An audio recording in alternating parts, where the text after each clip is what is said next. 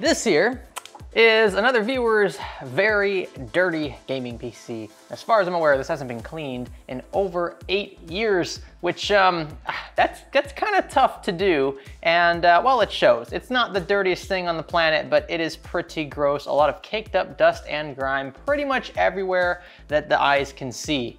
And so that's gonna require a full disassembly. We're gonna deep clean everything about as far as each component will go, and then we'll reassemble it all and make sure it still boots up. Wow, it does, it's been a minute, hasn't it? For a PCDC video, even a GCDC one console side of things, there just aren't too many systems that need to be cleaned anymore that are very dirty in and around Orlando, Florida. And I say that's a job well done. Like, I knew this playlist would be a finite one, at least with respect to this area. There are only so many systems out there that need to be deep cleaned and that have viewers who watch these videos, right? So it is what it is. That's why these have been coming in a bit slower, but I really like to hold out for a proper dirty system, and I think this one fits the bill. This PC specifications are, well, they're old. Like I said, it's been running for 8 or 9 years, pretty much uncleaned throughout its life. This is an older Cooler Master case. There's plenty of airflow, it appears.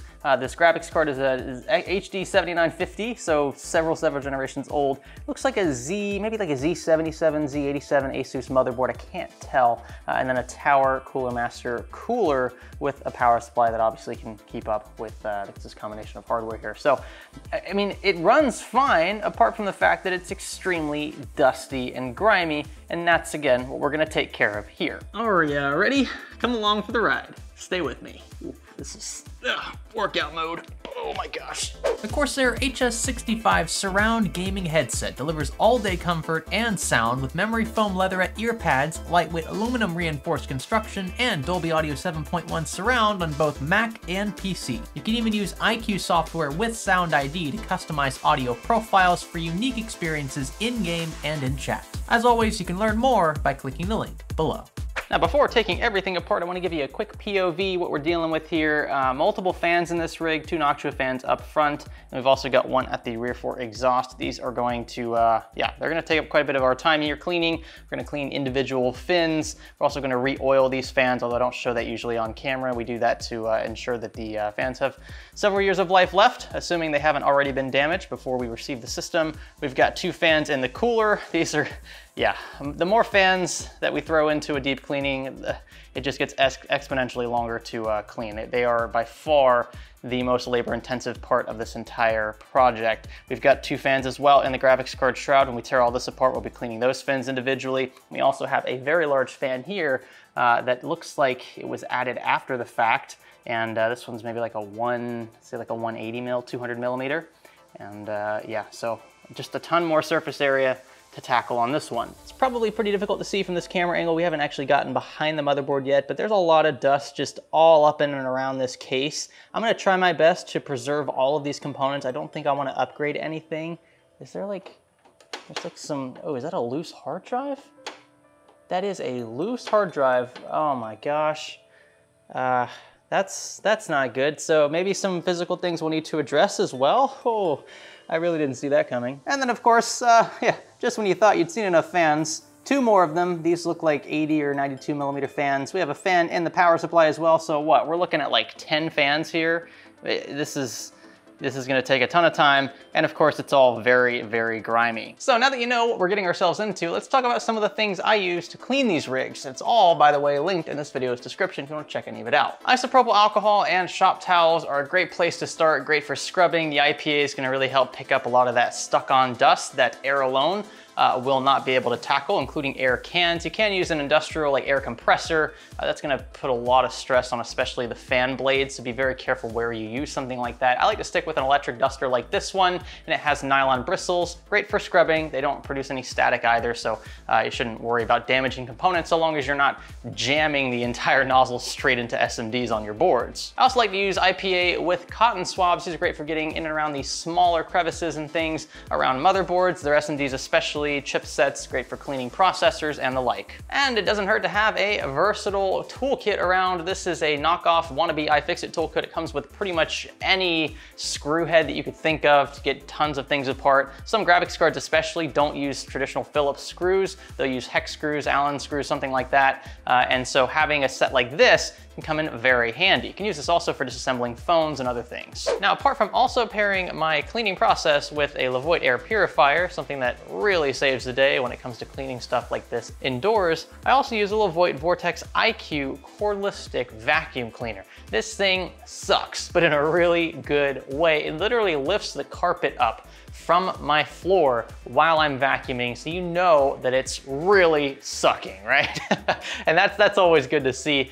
You've got the 2-stage HEPA filters in this thing, so you can be sure that the air that's circulating back into your room through the vacuum is clean. This should keep those with severe allergies from sneezing every 5 seconds as well. So if you're prone to that kind of thing, yeah, using one of these vacuums is gonna really help out. And especially after finishing the cleaning process in the office, which I always try to do because the lighting in here is just so much better, you can imagine how much dust, even after getting rid of the loose stuff in the garage, remains on my carpet in this office. And that is, again, where the vacuum really comes in handy. I strongly suggest you check out the Vortex IQ lineup from Liuwik. These are super powerful, they have really long battery life, and they suck, but in a really good way. You can learn more about them by clicking their sponsor link below. So with all that out of the way, I apologize, took a minute. Let's get to the deep cleaning process. And for that, we're gonna cue the music. I have to oh God, acrobatics here. I am not flexible. Are you ready? 3, 2, 1.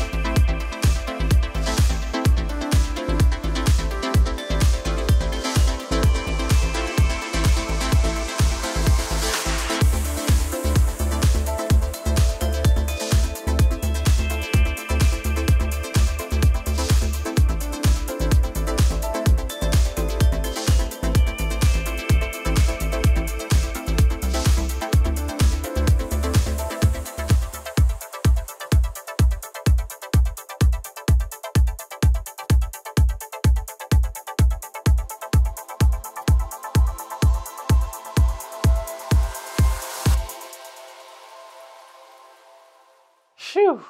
All right, that took a while. About 2 solid days of cleaning, allowing things to dry, because that needs to happen. You don't want to fire a system up with water in it. That wouldn't be good. But you can see it's looking so much better now. We've got the front grille. You can actually see through it. So that's nice. Sorry about the autofocus. That has totally been cleaned up. This case actually cleaned up really nicely. Really impressed with the quality of it. There's no scratches or there's a couple tiny things here and there. But overall, I mean, for the age of this case, I think it holds up very well. I'm actually quite the fan of this case now that I've had the time to build in it. We cable managed as best we could here from this side. You don't really see too much hanging out. It's kind of just stuffed between the power supply and the drive bays here, which actually have a hot swap board in there as well, so that's cool. The top of the case, where you'll probably see most of your components, has been pretty much cable managed as far as I could get it, just given what we're working with here. We've got our tower cooler totally clean, the graphics card has been cleaned, and yeah, just overall, it really shows well. So I'm really impressed with the way this one turned out. All the fans have been deep cleaned, just all in all, yeah, mission accomplished. But wait, there's still one thing we need to do to make sure the system actually powers on again. So let's do that. Get our portable monitor connected once again and power on here at the rear of the case. All right, power button is up front.